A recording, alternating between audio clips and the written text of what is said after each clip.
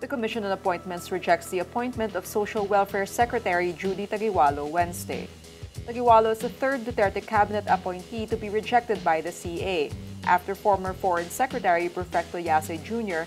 and former Environment Chief Gina Lopez. Under CA rules, President Rodrigo Duterte can no longer reappoint a rejected official. Duterte reappointed Taguiwalo each time the CA bypassed her appointment.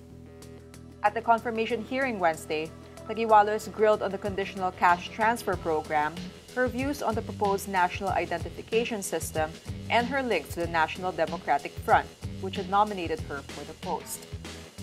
Malacanang says it is saddened by the CA decision. Presidential spokesman Ernesto Abella says, quote, Secretary Taguiwalo had served the Duterte administration with passion, profession, and integrity. She made an impact in the lives of many Filipinos in her tenure as DSWD Secretary.